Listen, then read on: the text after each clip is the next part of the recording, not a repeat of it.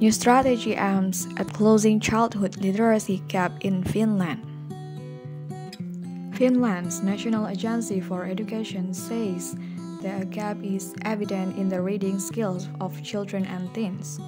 This is being reflected in the fact that some primary school children are able to read long texts with a little effort and access the reliability of online sources, while there are others still experiencing difficulty with reading in upper secondary school. One of the goals of a new national literacy strategy being published on Tuesday is to address this trend towards differentiation and to offset the effect of factors affecting literacy. These include home background, personal learning difficulties, and time spent reading outside of school. According to the National Agency for Education, the level of literacy of Finns on average is good, but competence varies in all age groups. The literacy of young people in particular has clearly declined over the past 2 decades. According to the 2018 PISA results, almost 14% of young Finns have insufficient reading skills to comfortably cope with everyday situations.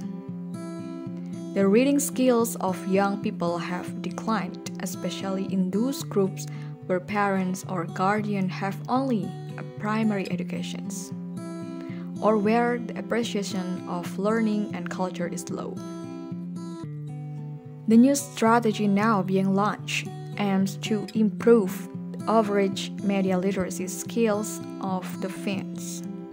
This means a better ability to interpret a range of communications, including image, statistics, and text, and to assess their reliability, source, and forms of expression. The goal is to make Finland's population the most media literate in the world by 2030. According to the National Agency for Education, this type of multifaceted literacy will help prevent social exclusions and increases the ability to function in modern society. As society changes, so do the requirements for literacy. We want to keep everyone involved, and therefore, multiliteracy must be maintained and developed in everyday life, works, and studies, says Minister of Education Li Andersson in a press release on the subject. One way to move towards these targets is to further train teachers, healthcare, and library professionals. Particular attention is to be given to literacy in Finnish or Swedish as a second language.